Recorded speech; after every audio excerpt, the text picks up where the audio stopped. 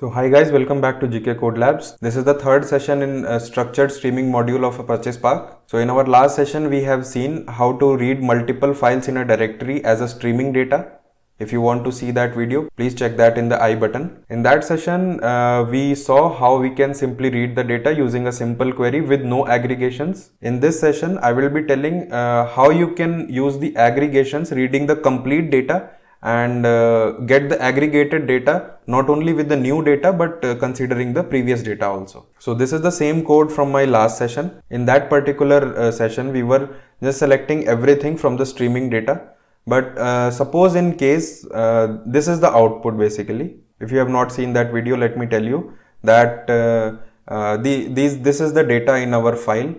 You can consider this. First one is the timestamp and second one is the string. So what if suppose you want how many messages are getting triggered at one particular second.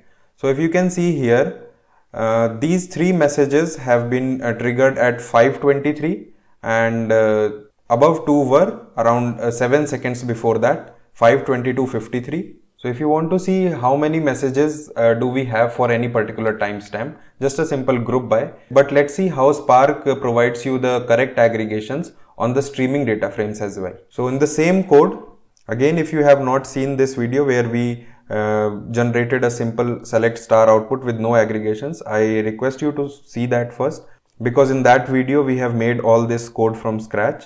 This is just an addition to that where we'll be adding the aggregations over this data frame. So let's see what we have to do here is we have to group by the date and count the messages, as simple as that. So let's see, we can select date and count of message. And in this case, I told you in my last video, you can use the update method because you are using an aggregation. And obviously, if you are not using the complete mode, in the next batch, it won't consider the previous records. So you will not get the correct aggregations. So in place of append mode, what we can do is complete mode, all small.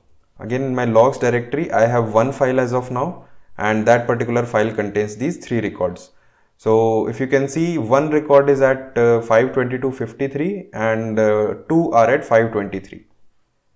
Let me run this. Oh, I'm sorry, I forgot to mention the group by.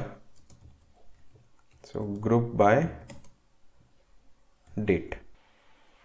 So here is our output. We are getting an aggregated output of date and per date instance, how many messages do we have. Now let's see, as we are using the complete mode, let's try to drop more and more files into this directory and let's see if we are getting the aggregated output. So this is my directory currently, which has only one file. Let me drop another sample into it. So you can see here the output has got updated. Now 5:23 we have 5 outputs. So let's open and see. For 5:23, how many do we have? So 2 are in file 1 and 3 are in file 2.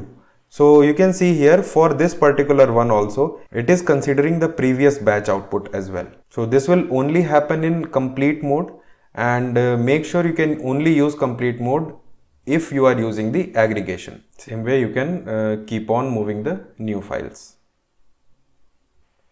So here in batch 2, again this record will be updated. So similar way you can use aggregation, not only count, group by, any other aggregation you can use.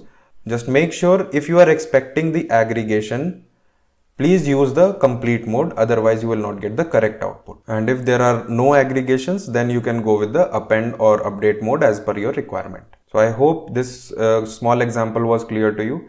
Please stick to this streaming module in Apache Spark series, and please hit that like button if you really like this video. Thank you guys, see you later.